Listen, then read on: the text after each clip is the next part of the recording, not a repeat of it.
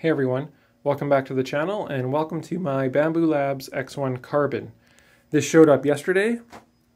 I have about 12 hours kind of using this printer, and I wanted to make an initial impressions video for all of you. I really do like the printer. It took me a little bit to warm up to it. There was some quirks and things like that were a bit unexpected. Nothing major or anything like that, but I did want to go over a couple things here. This isn't a review. I do plan on doing multiple videos about this printer, kind of showing how I use it, that type of thing. So the packaging of this printer, very, very good. Props to Bambu Labs on the packaging. There's just a couple details that I didn't really like with it. Again, minor things. This is the accessory kit that you get with the printer. And, you know, they definitely spent some time and they put some details into packaging this. However, adding the Allen keys seemed like it was an afterthought, and there's not really a spot for them, and they were just kind of like laying in the back. Initially, I didn't think there was any Allen keys or any tools included. So that was a little bit odd to me. Again, not a deal breaker by any means, no big deal. Props to Bambu Labs for including a bunch of spares, like a spare hot end, a guide tube, you know, thermal paste, all that kind of stuff. Like really, really good from that standpoint. But you definitely had some room here. You could have made some spots for the Allen keys to go, just so they weren't rattling around inside type thing. They do include 2 extra kind of build sheets there for it as well. The next issue I had was attaching the spool holder. The screws that come with the spool holder, either the screws or the threads here, were not that great, and I was very, very sure I was going to strip those. I didn't, luckily. So just be cautious. Make sure you use the small end of your Allen key to tighten those down. Don't use the ball end. You most likely will strip those screws or the Allen key if you do that. So just 2 notes there on kind of the assembly and packaging. One other odd thing too about the printer was they have a quick start guide here, and the quick start guide is not very clear about the filament loading procedure, which is a little bit odd to me. It basically just says insert the filament into the PTFE tube. Keep pushing until it can't move forward. That's it. There's no like load button or filament load procedure or anything like that I could find. Now, I definitely could have missed something, but even like on the interface here, there's just an unload, and I'm pretty sure with no filament in the system, it still said unload. So I think I had to manually extrude it through or something like that. Like, just very, very odd. Again, some details definitely missed. I would for sure say that this is the weak point to the Bambu Lab X1, is the firmware and software for sure. I think definitely this is a hardware company trying to make software and firmware, in my opinion. So again, just minor annoyances that hopefully will get better as this company and product matures. But that's kind of that on packaging. Another thing is I really think this is pointless. Like, this is the your typical sample roll of filament that you get with printers. But to come on like a full spool just for that much filament, just omit it. Don't bother including that.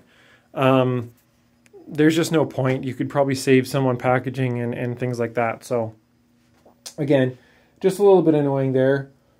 As far as the interface, setting the printer up was relatively straightforward. I'm a little bit disappointed that there is no 5 gigahertz Wi-Fi on this mainboard or solution that they're using. Now, yes, 2.4 gigahertz does have more range, but if they spent the time to develop their own mainboard or at least spec this stuff out specifically for this printer, they could have got a dual band Wi-Fi board for this, I'm sure. There might be some people out there that don't have their 2.4 network turned on and they're just running 5 gigahertz. So again, it's just, it should have 5 gigahertz in my opinion on this. So again, something just to kind of nitpick there. The interface as a whole is definitely okay. Could be a little bit better. It took me a little while to figure out that this was the speed. It just says 100%. But when you click on it, it then gives you text. So it's very weird. I would prefer this to just say standard. At least I would have probably known that this maybe was speed versus, you know, something like that. So again, a little bit odd.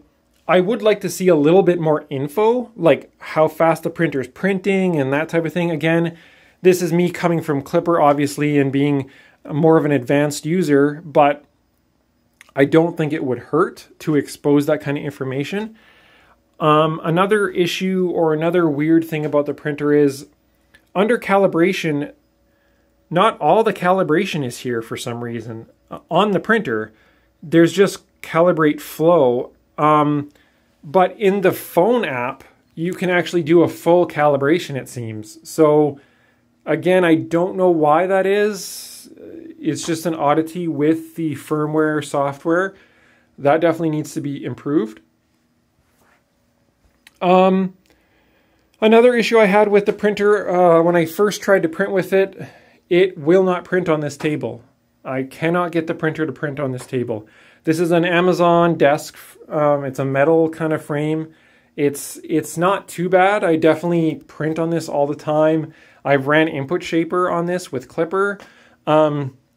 This printer fails to home on this printer because of the vibration calibration that it does. It errors out. The error is not very clear. Took me a little bit to figure out that I had to put it on the floor and then the printer prints. Again, just a little bit more time spent on the firmware.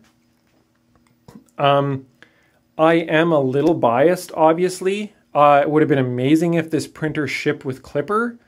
I know, you know, Klipper everything, that type of thing, but even RepRap firmware, like even just a well-established firmware, I think Bambu Labs would have saved a bunch of money and time by just going with a pre-existing firmware, especially Klipper or RepRap firmware.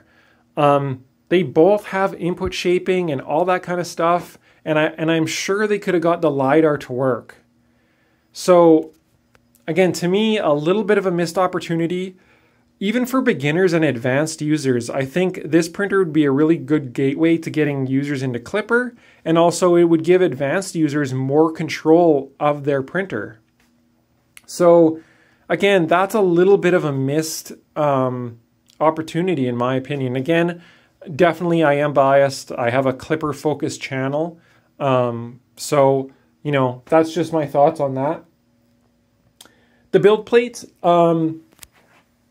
actually really impressed with this. Initially, I was pretty annoyed that they shipped with glue stick in 2022. I thought that was pretty archaic. However, I guess the glue stick is so that the parts come off. It's not to keep the parts stuck to the bed. It's to actually make it so the parts release. This build plate is actually really good. And the glue stick is to help it so parts come off, which I guess I'm okay with. It seems to work very, very well. I'm very happy with it.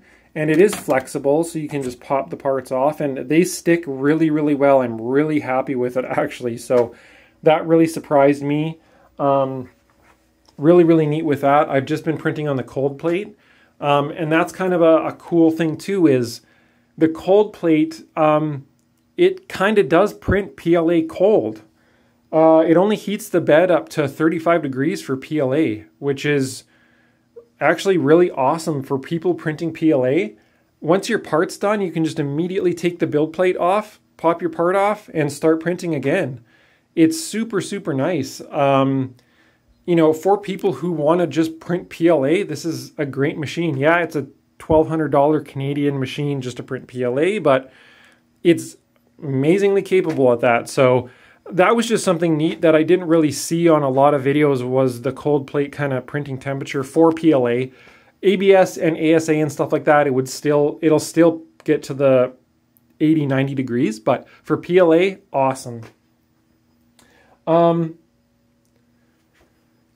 For the print quality on this printer, so I printed off this Benchy with the sliced file that was already on the printer. Actually, a lot of files come on this printer already. I haven't tried really any of these.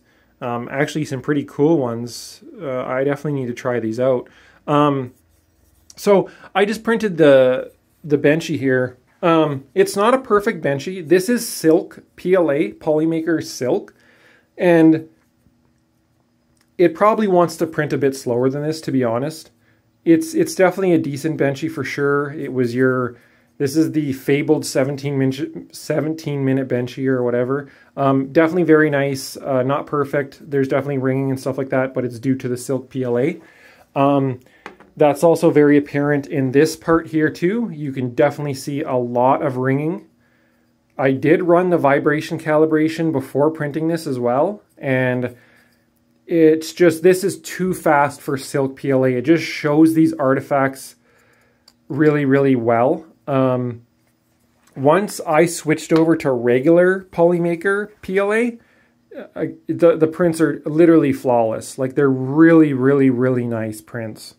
So I am very, very happy. And something I really wanted to do was I wanted to show this printer printing off a mechanical part that I made.